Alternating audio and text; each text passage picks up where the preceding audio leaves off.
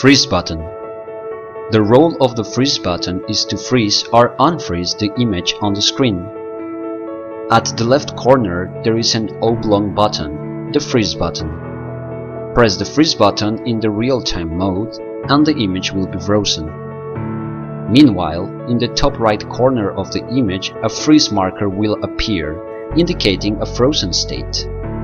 To return back to the real-time mode, click the freeze button and you will return. Measurement functions and shortcuts.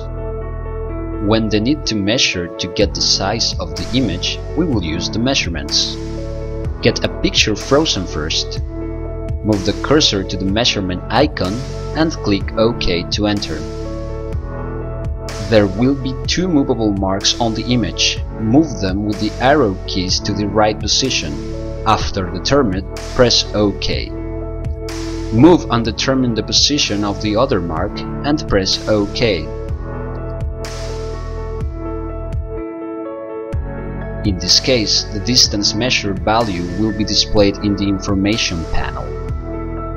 If you want to add more measurement markers, repeat the previous operation. You can add 4 different marks on one page. Shortcuts of measurement function. When entering the measurement function, there's a shortcut for it. Press the dedicated button. You could save time in this way.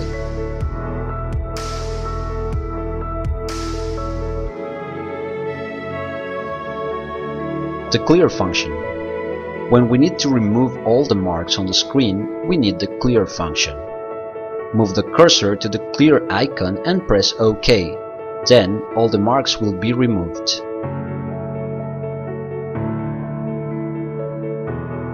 Zoom function. Depending on the inspection needs, we need to adjust the depth and size of the image displayed.